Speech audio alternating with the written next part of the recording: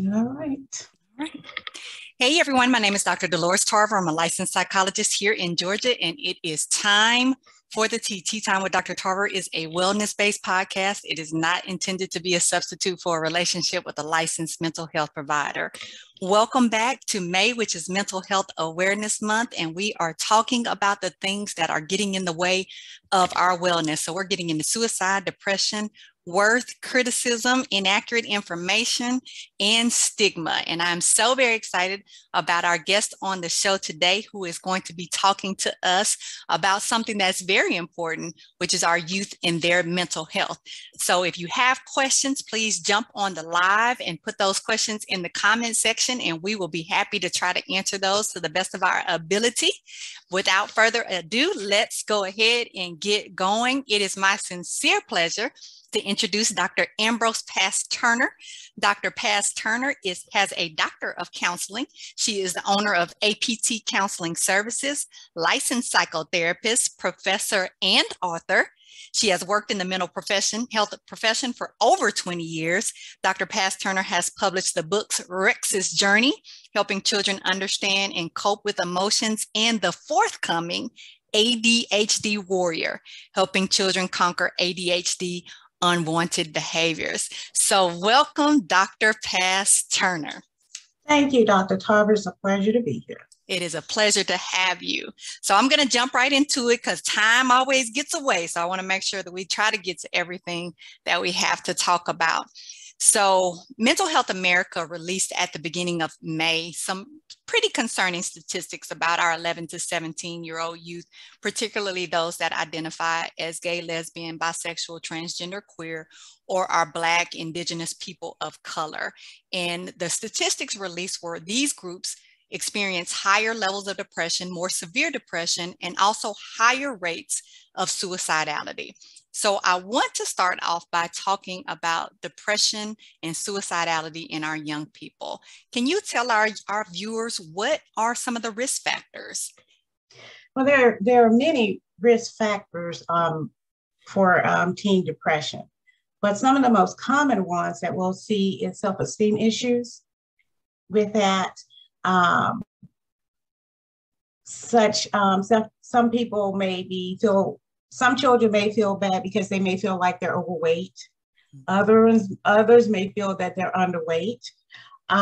Peer problems with peers, not feeling that you're accepted by your peers can also, and bullying and also academic problems can influence some of the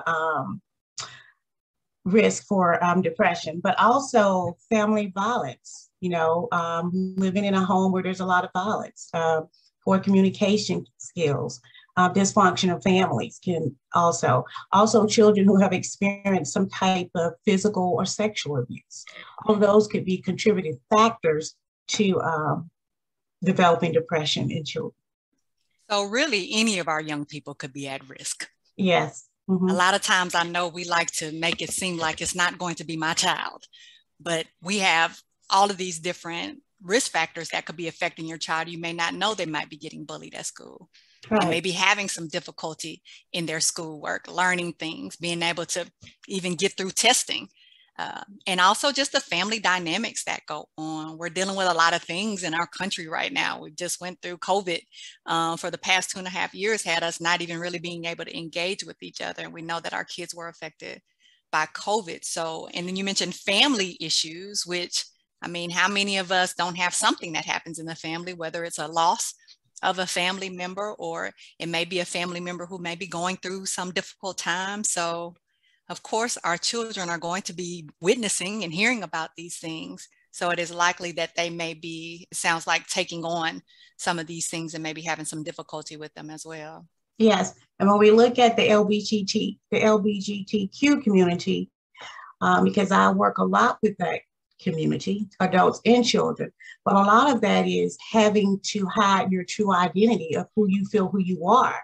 And then sometimes having parents who are not accepting that, you may be, your sexual orientation may be different because they don't believe in that type of behavior or things like that. So I see a lot of children, youth, or, adolescents with self-harming behavior, but that is if you can imagine believing that you're something else and you can't come out and share that.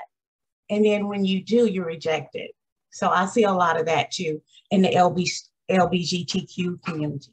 I think that rejection is a pivotal point when our kids already, as we know, you're learning and developing throughout your life. But at that point in your lifetime, as we're talking about the 11 to 17-year-olds, their identity is still forming. That's right. And so for you to tell them that they're not accepted, that who they are is not okay, that they don't meet some kind of standard that you want them to have, I imagine could have very devastating effects on a young person who expects nothing but love and support, right? Ideally from parents and other people in their families, and to not feel like they can truly be themselves. That must be devastating. It is. I think it takes a toll on them. Absolutely. And then as we talk about, our students of color who are also dealing with probably race issues on top of some of these other things, higher risk factors, maybe for some health problems. You mentioned some of the, challenges that families may be dealing with in terms of family dysfunction. We know we're seeing a lot of aggression and crime in our community, and that a lot of young people are struggling to raise themselves, essentially. And that they're looking to gangs or looking to mechanisms to get income to be able to take care of themselves and to get that support. And of course, that is not going to bode well for their mental health. Right. And that's true. And another thing that we have to realize that a lot of times our children of color are not diagnosed with the depression, but they're diagnosed with most severe, harsh diagnosis. So, I mean, if our children were to go mistreated from those diagnoses, whereas other people, Caucasian people, will be more diagnosed and treated for it also. But our children do get more of the opposition defiant, just bad kids, just don't want to do anything, just lazy. Those are the things that I see when maybe a parent would bring their child to me after they've been with someone else. And things like that. So that's something to be aware of too. Our kids are always sometimes seen as negative behavior instead of trying to pinpoint and target what is really going on with that child. What's underneath the behavior instead of these labels that they end up. So one of our viewers, Tony Brady, asked, what part do we think that socioeconomics might play into that? So for our young kids who are growing up in areas that may have more poverty, what may be some of the things that may be contributing in terms of those risk factors? Well, I think we have to look at nutrition, because I did a workshop, I think last week. I think I get my days so busy, but diet. We want to look at nutrition. We want to make sure they get enough sleep. We want to make sure that we're incorporating parent time. And parents, we want to make sure that we're educating and teaching our kids at home on different things. And I think teaching them how to develop socialization skills and things like that. But I think that poverty do play a role, but we do know that now what research shows us is that diet, nutrition plays a very significant role in the development of the brain. Absolutely. So you want to make sure that they're getting enough protein, certain things in food that they eat, not eating a whole lot of red meat and things like that.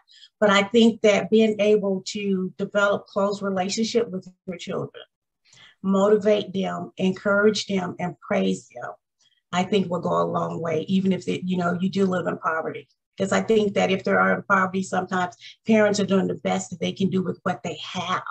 Absolutely. Yeah. Absolutely. And you brought up a good point about the nutrition piece, because that's one of the things we're dealing with right now is the cost of everything is going up. The difficulty people are having finding formula for their babies, living in potential food deserts where you don't have fresh fruits and vegetables, or it may be that those things are more expensive to eat healthier, whereas things that are processed are a little cheaper, right? So I can get some Kraft macaroni and cheese, maybe a little cheaper than I might be able to get some of those fresh fruits and vegetables and being able to make that macaroni and cheese from scratch. So that also may be a deterring factor as well in terms of nutrition. I've often seen kids grab and go for breakfast, right? So they're grabbing chips and they're grabbing juice and not eating necessarily a real meal. And sometimes for those students, if they're not able to get to school on time to be able to get to breakfast, then they may not necessarily have a nutritious meal to start their day. And how does that affect their behavior? We know red dye. We know that not getting enough sleep, like you said, we know that not getting enough nutrients affects our young people's behavior. So that's that one, what's underneath that you were talking about before. Like we're just labeling you as a bad kid, but we're not looking at what might be these other socioeconomic factors that may be contributing to why you're struggling. Yes. And that's a good point, because we have a lot of children that may be on medication. But just think about if that child is taking maybe some ADHD medication and eating chips, that's why you're having a counter reaction with that medication, because it's not meant to be taken that way. That's an excellent point too, to go back to what you said earlier about sometimes our kids are overdiagnosed or over-medicated, and then they could be underdiagnosed and under-medicated, right? And so being able to make sure you're with the appropriate provider to ensure that your child is getting the services they need, but also that you have this working relationship with your provider. So if there are things you are noticing, because we may not necessarily know about that diet, we might, right? So because the kid may not necessarily be forthcoming about what they're taking their medication with, but as we work with the parents, we may be able to understand like, oh yeah, so they're not getting enough protein. They're not getting enough vegetables. They're not getting enough rest. Maybe we've got somebody that's living around us that's really loud. Some of our young people are in neighborhoods where there's a lot of violence. And so there may be gunshots, there may be police sirens, all of these things interfering with a young person's sleep. And so how does that affect their development as well, in terms of I'm growing up in an environment where I'm constantly having to be on alert, fight or flight. And so am I going to be able to regulate some of this activity during the day when I'm so used to having to be on guard and vigilant all the time? That's right, because that type of environment can be very traumatic to children. Absolutely. Absolutely. So what are some of the signs, right? So if our young people are dealing with depression and anxiety, what do parents need to be on the lookout for to recognize when their kids may be struggling? Okay. What we do know, when you're dealing with teens, sometimes they're usually often moody anyhow. And sometimes we can overlook that is them being depressed. Because they, like you said, there's that stage where they're going to that stage of development and, the hormones and everything are off. So we might get some little attitude back from them sometimes.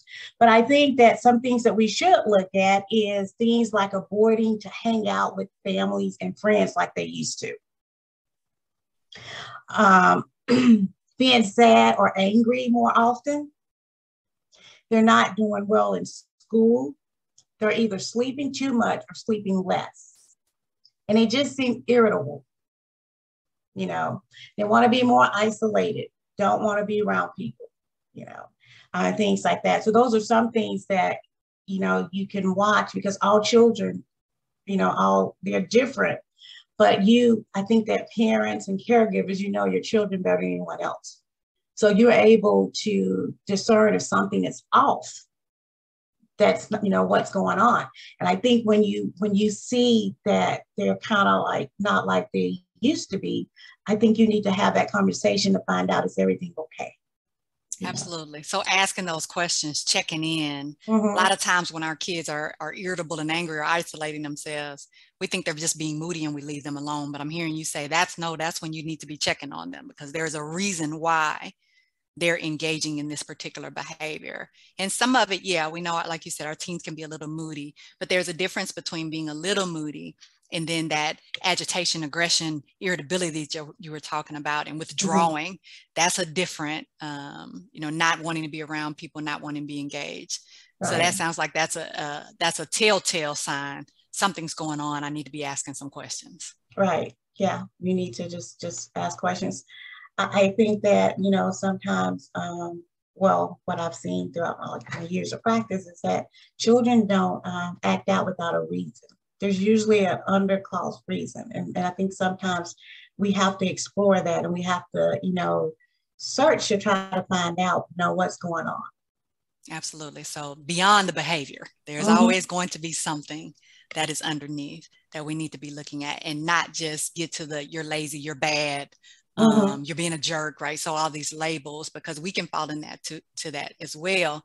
You just act like this all the time instead of truly understanding what is underneath this behavior. There's something that this child may be trying to communicate with me, and they may not have the words to be able to do it. Right. And because what we have to realize that children, adolescents, what the ages that we're talking about, they don't process things like we do. So sometimes I say, if we can remember how this pandemic has been confusing for us as adults, can you imagine what it has been like for the children? And that's an excellent point. Yeah. Think about it, and I think sometimes we forget about that.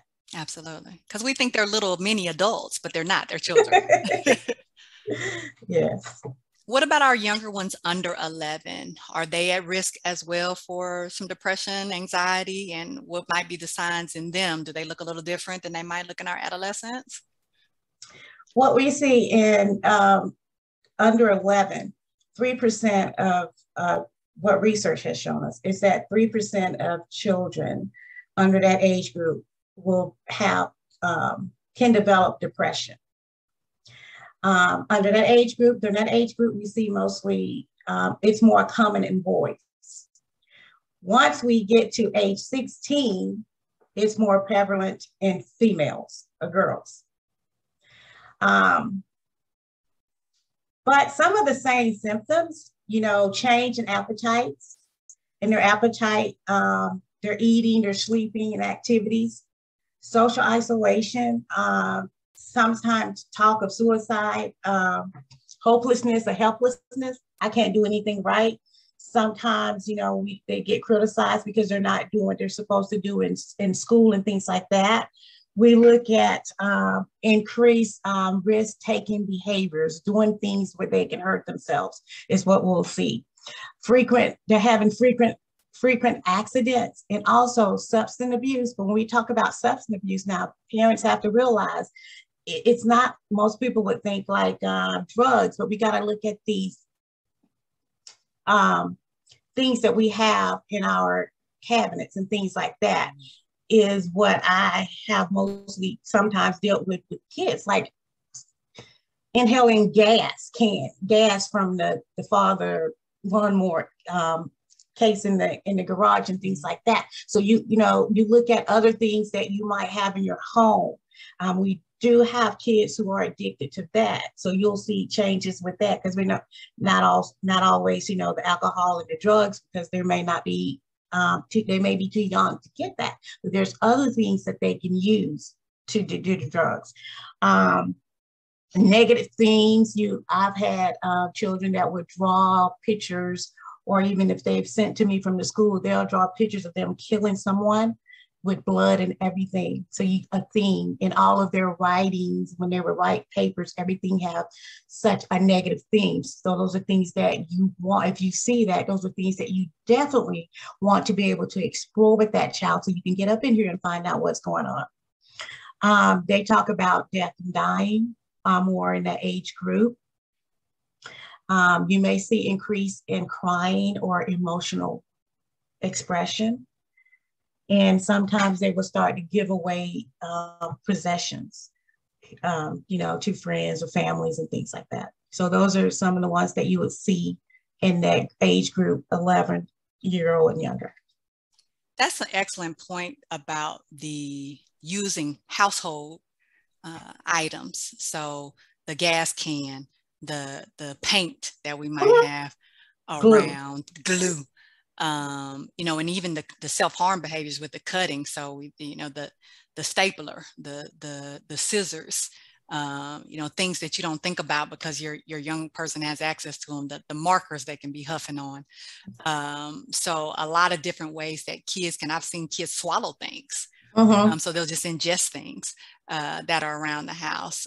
We've got all of this hand sanitizer around now that kids can. So I think that is important for parents to monitor. It used to be we'd have the mouthwash that had a lot of alcohol in it, and so kids may be doing that or trying to get the cold medicine that's in the cabinet. Yeah. So I think that's very important for parents to be monitoring where these substances, I'm going to call them substances because they can be used as such, are kept in homes, and making sure that they are put in places where they can be monitored in using them and not just given free access. Right. And when we talk about, the self-harming behavior, you really have to watch because they're getting smart with this. They do it in places where you're not going to see it. So, areas where it's not easy for you to locate on their bodies.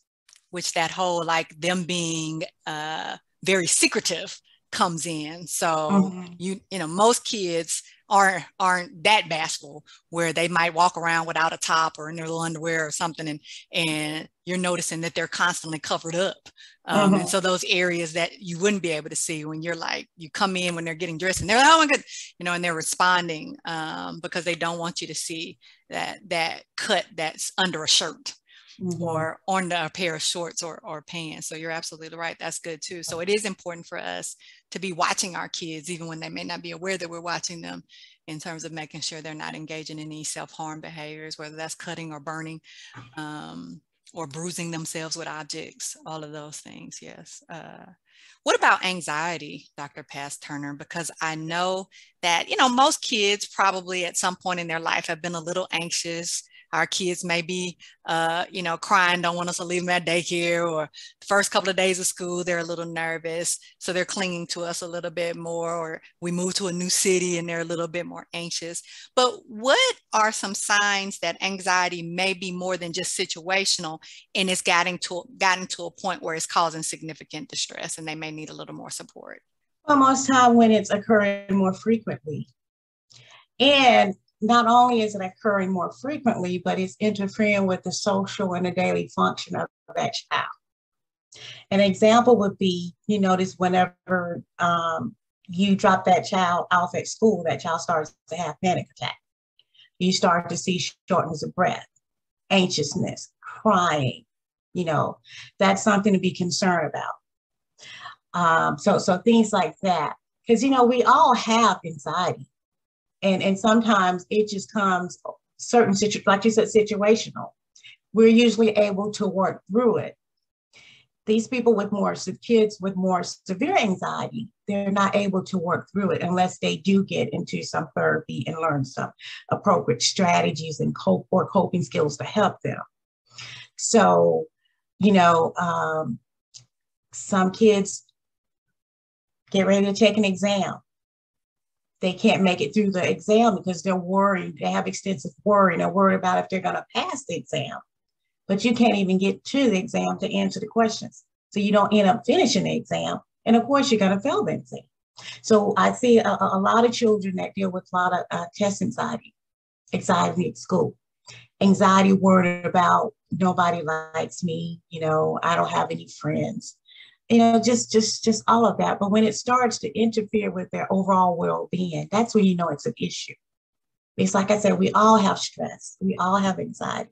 And some of us are able to cope with it a lot better than others. And it doesn't affect us. For the ones who don't, you're going to see some anxiousness, worrying, stressed out about everything, self-doubt, You may see some social anxiety with that because they can't communicate appropriately. I've heard children say that when they try to communicate with their peers, they lose their voices.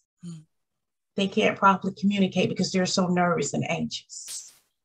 So those are just some things to kind of look for and to know if it's happening, if it's occurring more frequently, then you definitely need to see about getting that child in treatment to help better self-regulate.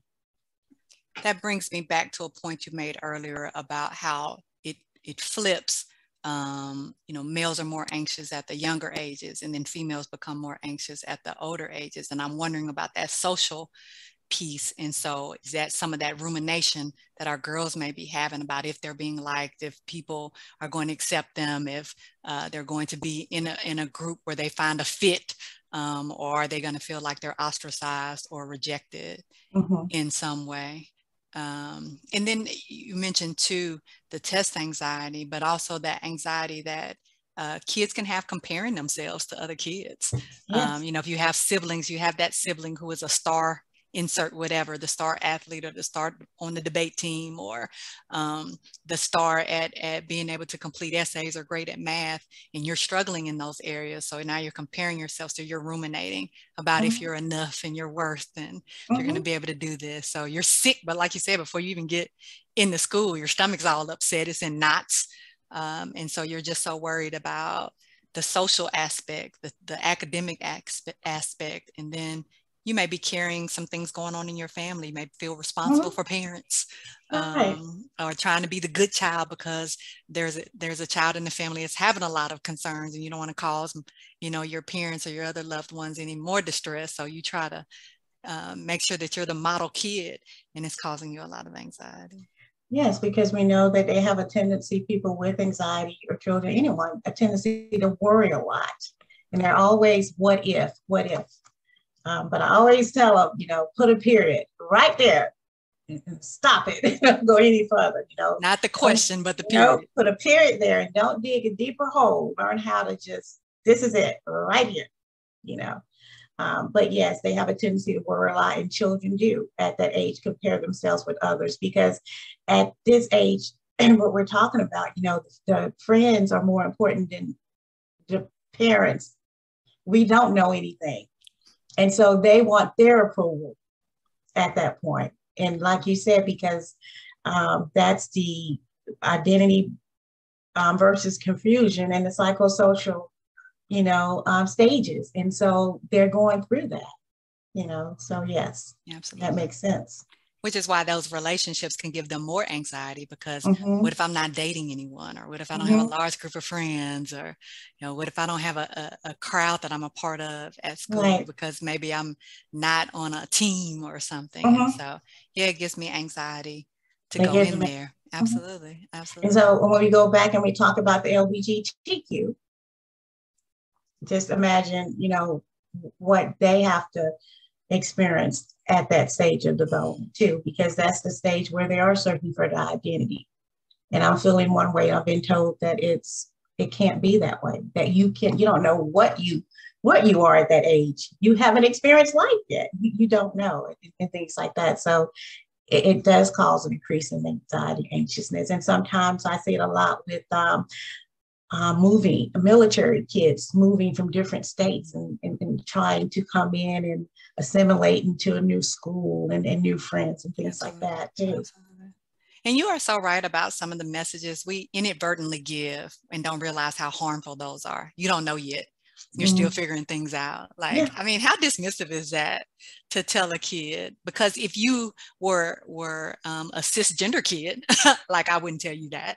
If you're a straight kid, I'm not telling you that, right? I'm only saying that to you if you identify as LGBTQ plus, or I may be saying to you, you need to assimilate in a group. If you're a person of color, well, you need to be more like this. You need to be this model of your ethnicity, or you need to represent for your whole ethnic group. Like, and that's so much pressure to put on a kid. Or I'm negatively labeled as a result of my ethnicity. And so now I can't get from underneath that label, because all you see when you look at me is whatever that negative label you have of me is. Yeah, you know, and some other things too that can contribute to anxiousness and anxiety. We look at parents fighting or arguing all the time. That's not a healthy environment for your child. That contributes to anxiety also.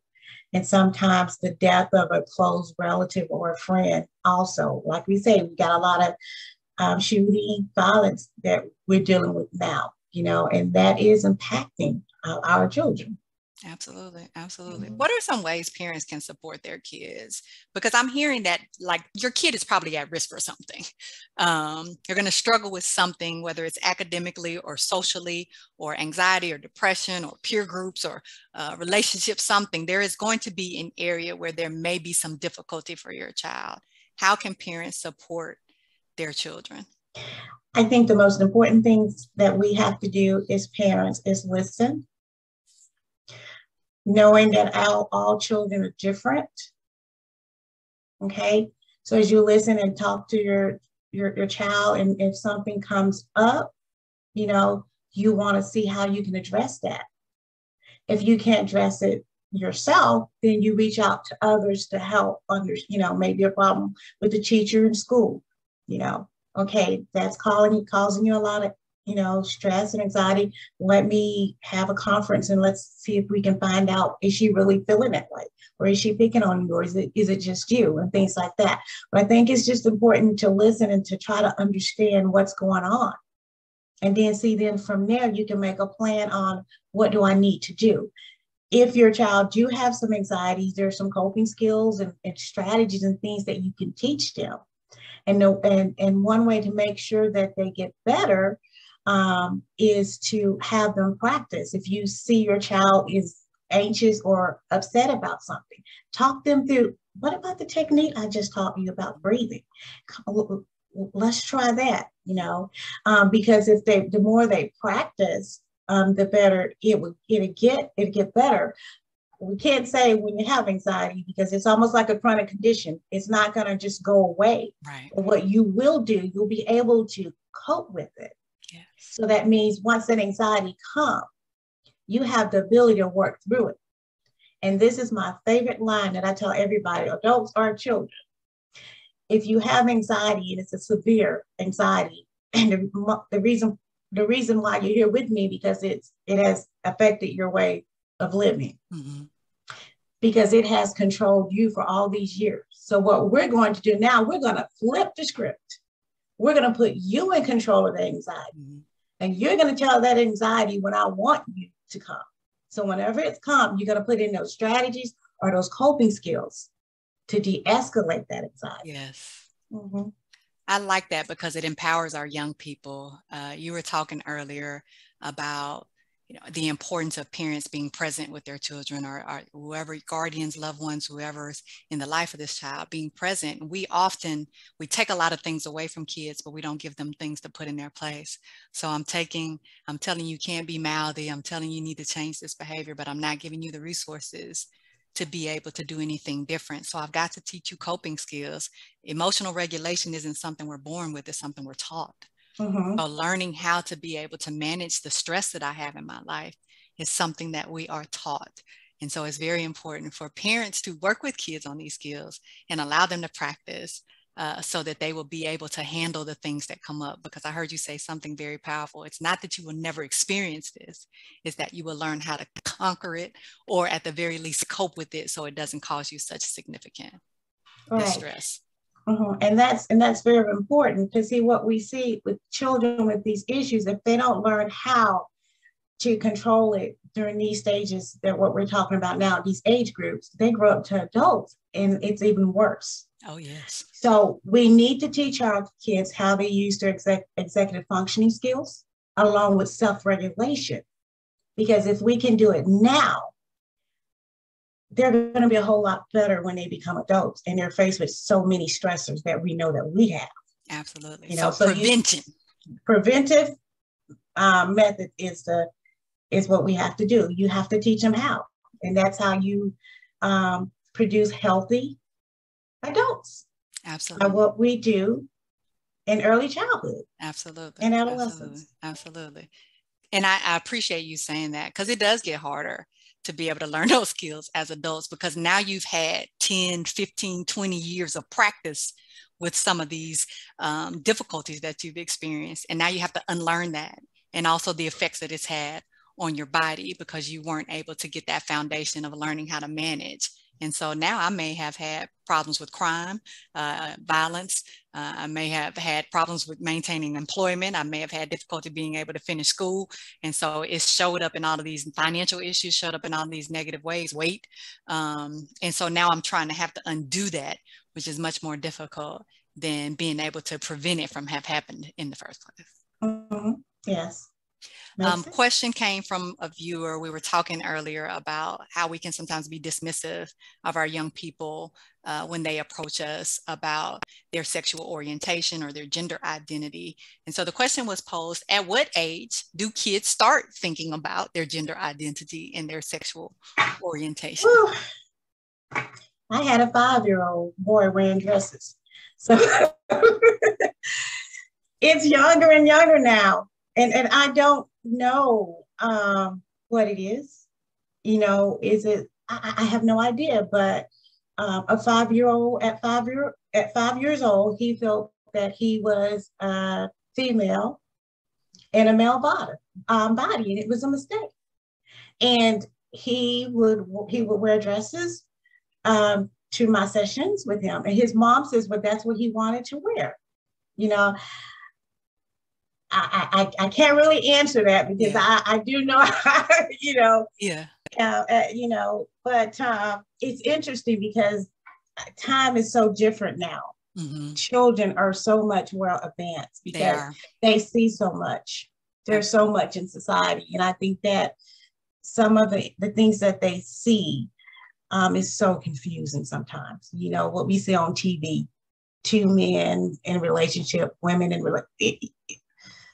Just imagine, you know, so I can't answer that, but I just know, you know, just parents, I've seen parents that would tell me that, you know, I kind of knew at an early age that he, you know, he had those type of behaviors. So I'm not surprised, you know. And that's the thing, like, as we talk about development across the lifespan, we all develop at different ages, right? So we have some of those developmental milestones, but there's typically a range in which we hit them. But we do know that often our young people, as their brains are developing and maturing, 4, 5, 6 years old, it isn't necessarily sexual at that time, but it may be that I have more of an affinity toward this gender, or I may have more of an affinity toward what I like to wear at that age. We start seeing our kids have preferences for what clothes they want to put on, for how they like their hair, for who they like to spend time with. And you'll see little kids and they just blush and you say, are you flirting already? But we do experience those things earlier. Now, we do like to, unfortunately, we try to put adult behaviors on children. They're children. And so we don't need to make it something that's more sexualized than it is. Like, okay, so they like a boy, or they like a girl, or they like these heels, or they like this dress, or they like to climb trees, or they like to wear more pants. They don't want to put on the dress. And you might want them to, right? And being able to be more fluid with our kids and allowing them to figure that out. Because as you said, like, we're still figuring it out. So, you know, not putting these negative labels on our children and saying, don't do that, you can't wear that, I don't, you know, and because that does cause them not to feel like they can be open and honest with us. It feels like they need to hide. And we don't want them to feel like they need to hide. We want them to be in a space. I was watching on the news this morning, how now the men and women's soccer team will have one pool of money. And so they'll all be getting paid, because there's been such a gender fight for women in soccer, women athletes everywhere, but women in soccer have taken on this fight because they are traditionally paid much less, even though we know the women's soccer team is the soccer team that wins. So we don't want our children to grow up in spaces where they feel like they have to be something instead of just allowing them to be kids. Yeah. Go ahead. Were you going to say something else? No, we're good. Okay. So I want to spend a little bit of time before we move on to talking about your books we know that kids have anxiety. We know they have depression, but you mentioned ADHD earlier, and we know that oppositional defiance you mentioned earlier. So what are some other things that our kids could be experiencing? Because we throw around a lot of letters and a lot of names sometimes, and parents are like, what is that? What does that mean? So talk a little bit about what are maybe some of the other things that our kids might be experiencing. Well, we talked about the opposition defiant, which I really despise that diagnosis. Because when I see that, it means that you have no hope for that child. There's no hope. That child is not going to get better, you know. And I've seen kids who have come to me with that diagnosis, and I've worked with them, and they have gotten better. So I really, you know. But another one was any type of explosive disorder that we have, which means that no impulse control, you know. I see that a lot with children of color. Conduct disorders and things like that. Mm-hmm. Mm-hmm. Like I say, most of them are the negative ones, which, you know, you really can't cure. So I had parents say, my child went to this provider. He says, well, there's nothing else he can do. He's just going to be that way. Well, I refuse to believe that. So I'm going to do everything I can with you helping me so that we can help this child, you know, and things like that. But any of the diagnoses that are really a lot more severe, and it's like there's no hope. There's just nothing. We're not going to be able to. This child's not going to get better. Mm-hmm. Telling a parent that you just have to accept this because it's not, you know, I disagree with that. And there may be some that, you know, that might not get better. But I have to say, and I'm blessed, and I thank God that the ones that I've worked with. Mm-hmm. They've had some improvement, and that's what it's all about. But it takes the parents, myself, and even the school, mm-hmm. you know, sharing information with the parents, share this with the teacher, you know, ask her if she can put the stop sign on his desk or put the stop sign somewhere in the classroom. So, and then when he seems to veer off to the left, you say, do you remember that stop sign over there? You know, and things like that. But yes, stop sign is my favorite. That's my favorite. I do that with adults. You know, but things like that. But just like I said, the opposite. You know, those are the main ones. The main ones. Mm-hmm. Yeah. Yeah. And I want to just thank you for being an advocate for our young people, because, you know, we talk about one of the major factors for depression is hopelessness. So if someone tells you you're mm-hmm. never going to get better, like imagine how you will feel as a kid. Like, okay, I'm just going to be bad, or, mm-hmm. you know, I'm never going to be anything, and how that's going to affect your worth, and also how it's going to affect your ability to be able to be successful in life. If no one supports and believes in you, yeah, it's going to be tough, but like you said, we'll learn how to cope with it. We'll learn how to manage it. And I'm happy to hear you, you know, really point out that boys frequently get that oppositional defiant, mm-hmm. Or the, you know, emotional dysregulation kind of disorders, the being very explosive, intermittent, absolutely. And that oftentimes that's what ends them getting put in schools where they don't get a chance to have the same academic opportunities that other students do. When you get that label so early on in your life, it's mm-hmm. hard to shake it. Yes, because they start the first thing when they get your paperwork, the first thing they're looking at is that diagnosis. Mm-hmm. And automatically we have bias. Yes. Unconscious bias. And so that person's mind is already made up about how I'm going to deal with this child. Absolutely. Before you actually begin to deal with that person. Absolutely. You know, I don't believe that there's bad children, and how I try to, because when, like you said, I don't want them to have poor self-esteem. I don't want them to think that they're bad. But when I tell them that, you know, someone may say you're bad, it's not you, it's just the things that you're doing. It's your behavior. And because that the badness isn't within you, right. We have the ability to change it. Absolutely. So we're gonna work on that. Yeah, you know? Yeah. Separate you from your behavior. Separating you from yes, your behavior. Absolutely. Yeah, you know, and that's what I think, you know, that helps. You know, absolutely. It helps because then it gives us a starting point. And what do you want to do? I want to improve my behavior. Mm-hmm. Okay, so let's do it. Yeah, absolutely. Absolutely. So let's shift gears because I want to make sure we have time for you to discuss. It's over on my shelf. I was going to pull it out. Rex's journey. So we were just talking about the importance of teaching our kids how to cope, how to have strategies to be able to deal with some of the challenges they may experience. And you have created a resource that is going to assist parents and people who work with children or who have children in their families with allowing them to learn these coping skills. So tell us about Rex's journey. How did you get there? And what do you hope to come out of this book? Well, basically, I like writing. And so what I write books about are things that I've seen throughout the years.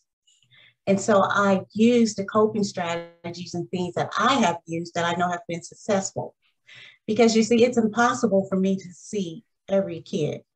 And when I tell you I'm already on July scheduling people, I have no availability. It's very limited these days, yes, which is a good thing. It is.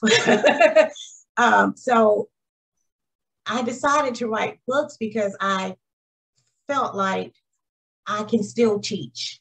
I can still teach them the coping skills, even though if I'm not seeing them, because it's easy to follow. I think it's important that children learn executive functioning and self-regulation early in life. And the books that I continue to write will focus on executive functioning and self-regulation. So that means I'm going to target their working memory, their mental flexibility, and self-control. So Rex's journey is about this child that experienced various emotions and he doesn't understand. And so we take him through the different journey, and the pictures are beautiful. You know, he gets in trouble. The kids in school are not playing with him. And he gets sent to the principal office. So you see the principal on the phone calling his mom, you know, things like that. And so they put Rex in some counseling and he learned how to self-regulate, you know, these different coping skills. So that's what it's all about, just teaching children how to better understand what they're going through and knowing that they have the ability to work through it, you know. I mean, how powerful is that for kids to have a resource, a book?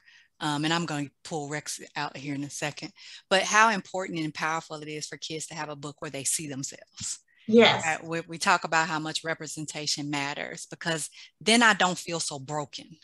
Then I don't feel like there's no hope for me. Then I don't feel like all I can be is whatever someone labeled me to be.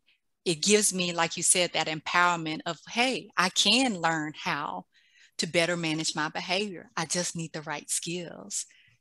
And you know, being able to tackle the emotional regulation and the executive functioning, because a lot of times we don't recognize that this part of our brain is where our reason and our judgment is, which is still developing in our young kids. And as we talked about earlier, we think they're mini adults. They're not mini adults. This isn't even fully formed yet. So they're still running off a lot of impulse. They're still trying to regulate, right? So we have to help in the creation of this by being able to teach them skills instead of penalizing them and beating them up and talking bad about them. When they don't have skills, they have not been taught. That's right. We have to teach them. And you keep going, I'm gonna get your book. Yeah, we have to teach them, because if they don't know, they don't know. And when we do know, we have a tendency to do better. So, and one thing I do like about the book, because I give it out a lot. I give it out a lot in my practice to kids when they're having, behavior issues and problems. And sometimes kids would say, Rex looks like me, I had, or African-American kids would say, can relate to it. I had a Mexican kid says, Rex look like me. And that's great. Rex does look like he could be a little Mexican. A little curly hair. So you can, so each kid can see themselves in the book. It's a multicultural book. I try to have all my books multicultural so that every child can see themselves in that book and can relate to themselves. So that's very important to me. And I think it's important for parents to feel like they have a resource too. As you said, you can't see everyone. We know that sometimes it can be really difficult to find a good culturally competent provider, but two, also to be able to manage getting the therapy, to manage affording therapy, all of the competing interests that families often have. And so being able to have skills to use with your child, to practice a book that they can be doing if they're in therapy, even between sessions, to be able to practice these skills. And this is something that will continue to grow with them. So they'll have this resource to go back to and reflect on. And you can feel hopeless as a parent sometimes about, did I do something wrong? Like, why is my child having these problems? And you get frustrated, and then you're upset because you got frustrated and you didn't respond in the way that you wanted to. And so it can feel very overwhelming. But here are some nice practical skills that parents can have as a tool to be able to assist their child with learning how to regulate, and also deal with the issues of executive functioning as well. Now, but you have another book specifically coming out to address ADHD. So talk a little bit about that one too.